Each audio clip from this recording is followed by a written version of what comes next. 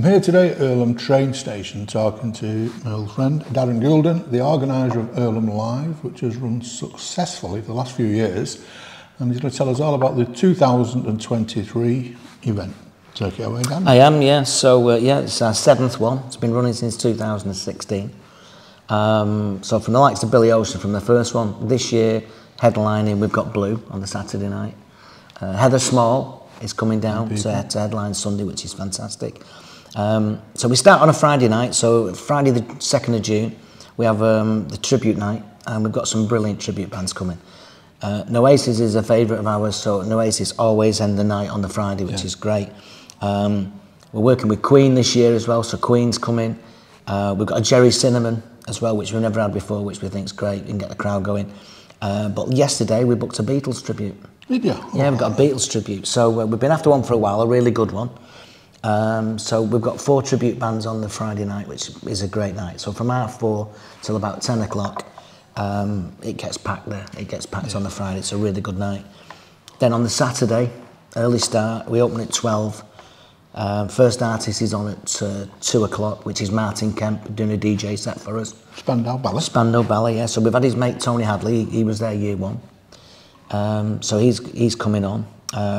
We've got stalwarts of Irlam and Cadizhead, really, of the festival. We've got the likes of Fats and Small Ben, and we've got Absent 5, because they're just brilliant. They meet everybody, they dance in the crowd, it's just really good. We've got Sabrina Washington from the band Mystique, which is a first for us as well. I think they had 3 number 1s. She's fabulous. Then we go back to the 80s with a band called Then Jericho, which again, Mark Shaw, lead singer, brilliant, artist, really good, brilliant frontman. And then it's headlined by Blue, so all 4 members of Blue, Touchwood, will be there. Sunday, again, 12 o'clock doors open, first artist on, it's my favourite, it's Toya. I was going to ask you about Toya. Yeah, she's coming, mate. How have you managed to secure her? Well, this is the 3rd time, so I think she came in 2017, 2018, she's not been for 5 years. And she looks better now than she did 5 years ago, doesn't she? I've seen those, the ones she did in the Sunday clubs. With Robert Fripp. Yeah, she still does it, yeah, fabulous. Is he coming down, Robert Fripp, you know? Or? Well, I'm surmising he will, to be honest. I'm hoping he will. They are touring together as well, so they are doing a tour together. Yeah. Well, he just plays the guitar and she just wears not a great deal. She just has to stand there. But it's brilliant, and she's been a massive crowd pleaser at Irlam Live, so when she came down last time, she did a full hour set, and she has 3 or 4 of her own hits, but she does all the other stuff. So she does like White Wedding and Sweet Child of Mine, anything rocky and bunky, really good. I think she did The Clash as well last time, which went down really well, you know. So she's just a star, and for 62 years old, what a performer! What a performer! Heather Small as well. Heather Small's headlining. We've got Brutus Gold's coming back with his Love Train that was here last year. One of the most popular acts from last year, and we listened to what people say, and it was like we need him back. So we've moved him to the Sunday, because he was on the Saturday last year. We've got the... Is it just the one stage this year? No, well, I'm going to come to that. Oh, good lad. I'm going to come just to testing that, because it's special, you see, this year. It's huge. We've got In Spiral Carpets coming, so Tom Hinley, the lead singer in Spiral Carpets, got his own band, so he comes down and does all the In Spiral hits, which is fabulous. And then we've got the lottery winners, which is my little secret. They're not secret because they're absolutely fabulous, but it's one of the first times we've actually got...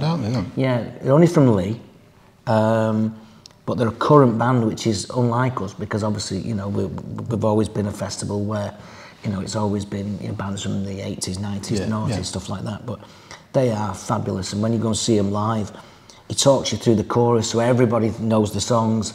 They're brilliant on stage, and I think they're our secret weapon this year. I think Sunday 6 o'clock, I think they're on. I think that's going to be absolutely fabulous. Yeah, going to be really, really good. As mentioned before, we have got a second stage this year, but it's going to be in the form of a massive dance tent. So it's going to be covered. It's going to be a second stage. It's going to be covered. I've had a lot of trouble with the Arts Council, because even though the original one we did, we got some funding for the first Arts Council for the grassroots stage, they've just ignored us for the last 2 or 3 years.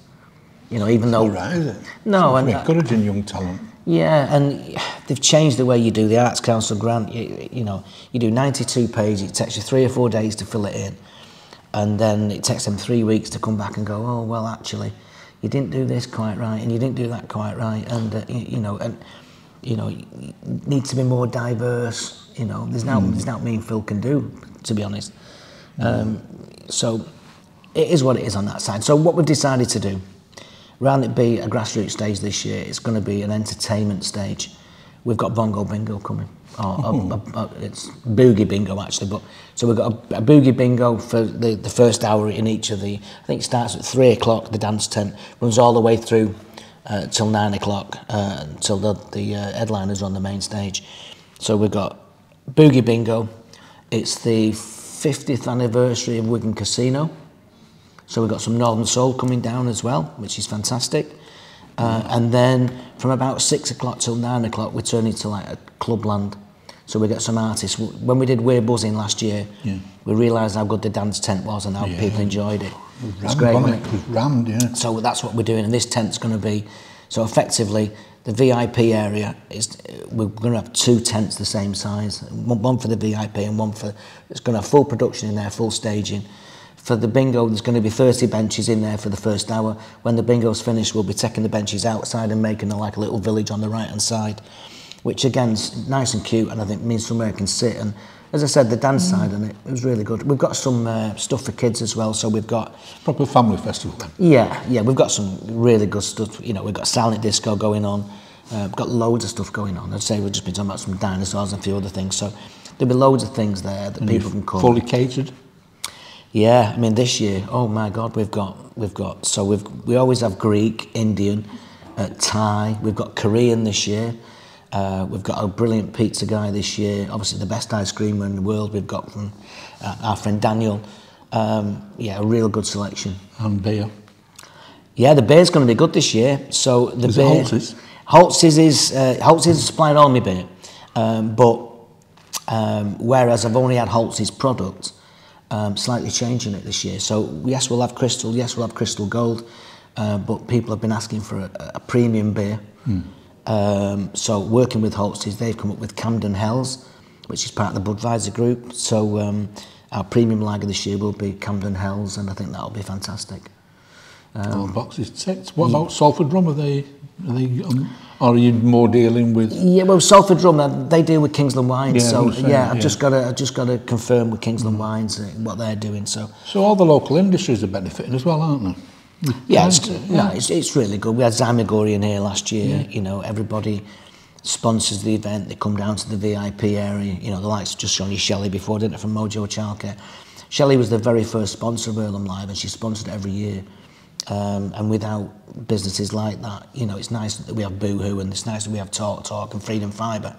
But it's the others. It's the Irlam Estates that's really important. You know, it's the Mojo Childcare. It's the people that believed in us at the start and have stayed with us. You know, they like to benchmark and stuff. You get friends there, and you work at relationships, and they come every year. And people like Multisol, and I've got really good friends at these places where they've gone above and beyond for us every year, you know, supplying us with the water that we needed or with the tracking that we needed. And without forming them bonds with the businesses, it would be impossible for us to put on the calibre of event we put on to pay the amount of money we pay for artists. Of course. Yeah. How's the ticket sales going? Tickets have gone brilliantly, to be honest. Everybody waits for the early bird. People know it's a proper early bird offering. It's not a 10%, 20% or 10 quid cheaper. It's literally half price. Right. Is that offer still on? No, early birds are finished. Yeah, we sold. Well, I think we're 65% full. So early birds we sold 65% of. We sold 55% early birds. We've done another 10% of the tickets since the early birds went off in like the 1st of January. I think they went off. So can you buy just a 1-day ticket, a 2-day, a 3-day, any permutation of that? Yeah, we actually do individual 1-day tickets, or you can buy a weekend ticket. We don't really see a need for a 2-day ticket. But I think the early bird offering was 59 quid for the 3 days, and I think it was 20 quid for kids. It's gone up to 99 quid now, so it's 99 quid for the full weekend, or I think it's a 40, a 40 and a 25. It might be 89 for the weekend, I'm not quite sure, but it's great value for money when you see the lineup you've got. How many attendance? About 5,000? Yeah, so we were very, very close to capacity last year. I think we got about 4,800 in on the Saturday, maybe 4 on the Sunday, 4-5 or something on the thingy, which it's just that nice, happy place. You know, it means there's no mad queues. And I mean, we were 6-minute queue on the bar, you know, for beer, and that you can't. If people have been to festivals, or they've been to any of the larger or even smaller festivals, you try and get served at the bar or you try and go to the toilet. It's impossible. At Irlam Live, it's the thing to do. You know, as I said, we had conversations there this year with some 18 and 19-year-olds, and my words to them are kind of what you're doing here, because it's a retro festival, really, isn't it? So it's retro bands, you know, really for the mums and dads rather than them. And they said, look, I've done Creamfields, I've done Park Life. You can't get a drink, you can't go to toilet. Yeah. The atmosphere's a bit naughty. Yeah. He said, but we come here, everybody's smiling. Everybody's having a great time. You can walk to the bar, 5 minutes, you know. He said, and you can get a picture, 4-pint picture. You can, yeah. He said, so we only have to go bar like once every, I think he said once every hour. And I went, 4 pints in an hour. So it's the 2nd to the 4th of June? It is, yeah. Can me and Carl attend? Absolutely, for the full weekend, absolutely. You're invited, yeah. I've got to ask you this as well. You did Buzzing Festival later on, when was that, September, is it? Yeah, September 17th. Have you got plans to do future? Yeah, I've got plans to do that. So I am at the moment working on another festival with a gentleman called Todd Terry, and he's a... Todd Terry, yeah. He's a big name, and we're trying to get something away. We were going to do it in September. It looks as if it's going to be moved to April, just because the calibre of the artists that we've got just takes longer to secure, and the dearer. But me and Phil have always said... Will that be an outdoor or an indoor tent? It'll be an outdoor event, but it'll be just inside a big massive tent or 2 big tents, depending on capacity. Possibly at the airport, at City Airport, just depends. And the one I am really interested in, so I am doing an event at Christmas, and it's not it might be a paid event yet, but it's going to be, everything's for charity, so it's going to be for the garden centre and stuff like that. So last year, a friend of mine, Stacey, she does the stalls and does like a little Christmas market, if you like, for the garden centre, and we formed a bit of a committee to get together to do something really good. I don't see why you have to jump on the train and you have to go to Manchester markets when we could do something in Irlam. So I'm getting quite giddy with that at the moment. We're all working on that. So, you know, we're hoping to get a portable ice rink in. We're going to do a bauble hunt at Santa Dash. Right. You know, you'll be able to see Father Christmas. The whole thing. We're going to have fair rides there. We're going to have a full hit. Donner and Blitzen. We've got a couple of donkeys coming.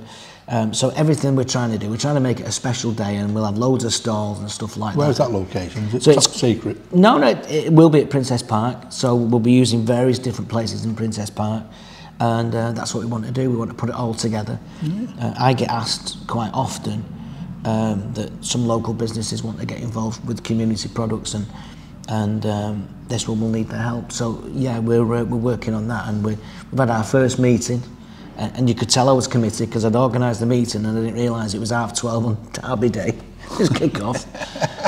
And we won. Yeah, we won. Well, I mean, I purposely, I'm doing this meeting. We're only sat on that table there. I was doing this meeting, and Stacey's a City fan, and she showed me the phone after about 60 minutes. She went, "Oh, we're winning 1-0," and I've not even looked at my phone. I was being dead professional, you know, doing this meeting, and I was like that. I couldn't.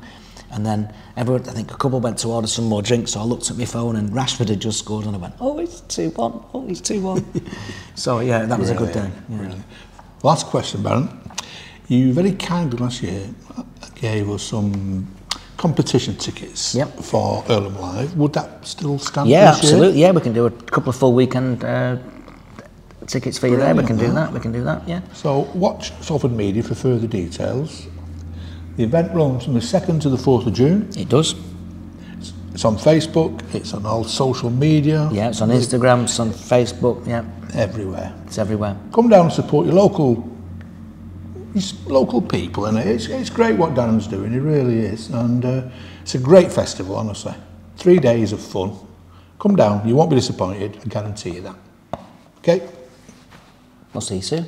Bye. See you there. See you there. Bye. Go on, bugger off.